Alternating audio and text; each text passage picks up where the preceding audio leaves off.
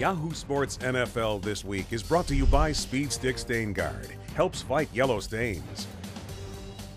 Terrell Owens and Chad Ochocinco will provide plenty of drama for the Bengals this season, but will that dynamic duo add up to a winning formula in Cincy? I'm Larry Beal, joined by Yahoo Sports NFL analyst Tiki Barber and Yahoo's NFL writer Jason Cole. Hey, Tiki, plain and simple, will putting these two guys together work for the Bengals offense or merely drive Carson Palmer insane?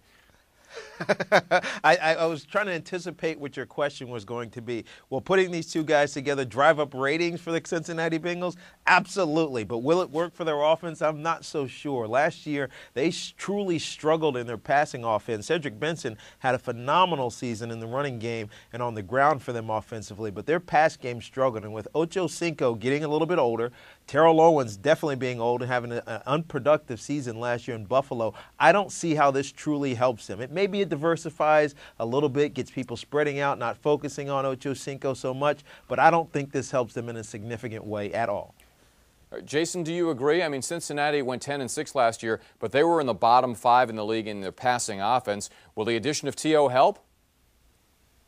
I think it can only help, and I think that not only T.O., but when you add in Antonio Bryant and first-round pick Jermaine Gresham, the tight end, they've got some legitimate weapons there now, as opposed to last season when really by the end of the year when they didn't have Chris Henry anymore and they didn't have anybody who could play within that red zone, all the opposing teams had to do was roll coverage towards Chad Ochocinco, and they couldn't throw the ball at all. You know, Carson Palmer said last year, or said this last week, that last year was extremely frustrating for him, but he's looking forward to what he sees out there, looking forward to the 3 and 4 wide receiver formations that they can throw out there, and most importantly, he likes the fact that he's got some characters who can kind of take the limelight away from him. Well, no shortage of characters, that's for sure. But Tiki, you've been all in the locker rooms, right?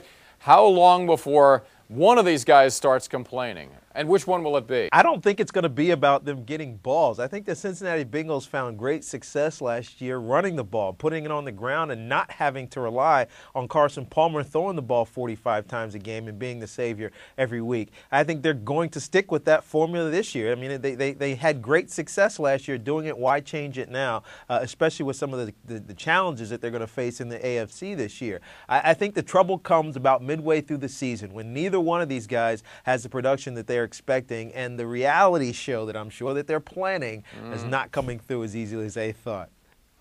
That was I got to say that, Tiki, I sort of agree with you, but I think that the first sign of problem will be if they ever have a losing streak and these guys aren't getting the ball. That's what's really going to be the problem. As long as the team is winning, I think these guys are going to be okay.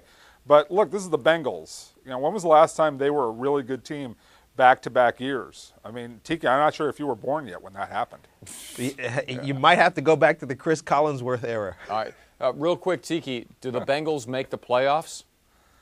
I think they do make the playoffs this year. I think they have a solid enough base from what they did last year. And most importantly, a confidence. They've been struggling for so many years, but now to feel like they have the right coach in place, they have the right components in place. If they can hang on and, as Jason said, not get into one of those losing streaks, they will make the playoffs. How far they go, to be determined. Jason, do they make the playoffs, and is this a hit for VH1?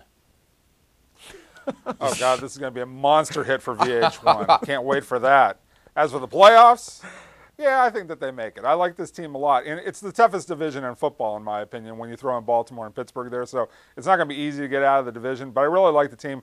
I like what they have on defense with Leon Hall and Jonathan Joseph. And we didn't talk about that at all. But I think that that's a strength. And as long as they can get to around 24 points a game, which I think is really possible, they should make the playoffs. All right, guys. This is Yahoo Sports coverage of the NFL.